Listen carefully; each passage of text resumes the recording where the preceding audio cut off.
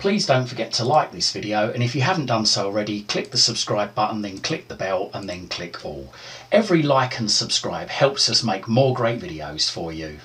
Okay, so you might have noticed some of your third-party apps are being removed from your Android Smart TV.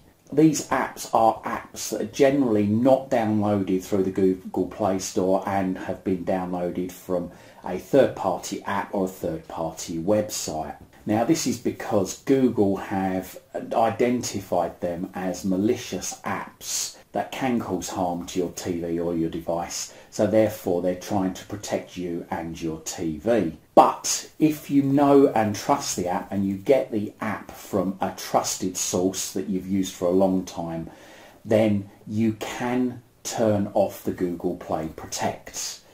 But I would think long and hard about it before doing this, because once you've turned it off, although you can turn it back on, you do need to leave it switched off, because as soon as you turn it on again, then it will remove the apps from your system. So as I say, apps that you've downloaded from the Google Play Store should be perfectly okay. There may be rare occasions when Google might revoke an app that they've put on the Play Store because they've found something malicious inside it or something dodgy about it. But usually Google will check these apps before they're put onto the Play Store to stop any malicious activity on your device or TV. So hopefully apps that are downloaded from the Google Play Store should be okay and they shouldn't get removed. This is, like I say, apps that are downloaded from third-party websites, third-party downloaders such as Downloader, FileLink, Send to TV, things like that, which have not come through the Google Play Store.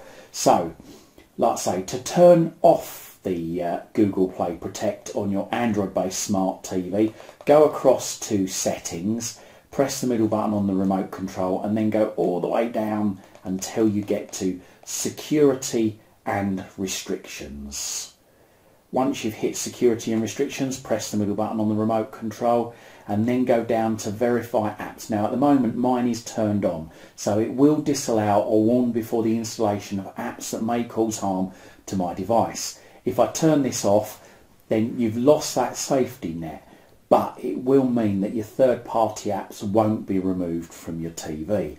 So all you do is, with Verify Apps highlighted, press the middle button on the remote control, the switch goes to the left and goes grey, and that means that you've lost that bit of security on there. So like I say, if you do turn that back on, there is a chance that some of your third-party apps may be deleted once you turn that back on. But obviously it does give you that extra security once again. So there you go. I hope this guide helps, and thank you very much for watching. You can follow me on Twitter at CWTech. That's at CWTech on Twitter. And don't forget to check out my other videos in my YouTube channel. Just Google Chris Waite YouTube. And don't forget to like and subscribe to my YouTube channel. Thank you for your support.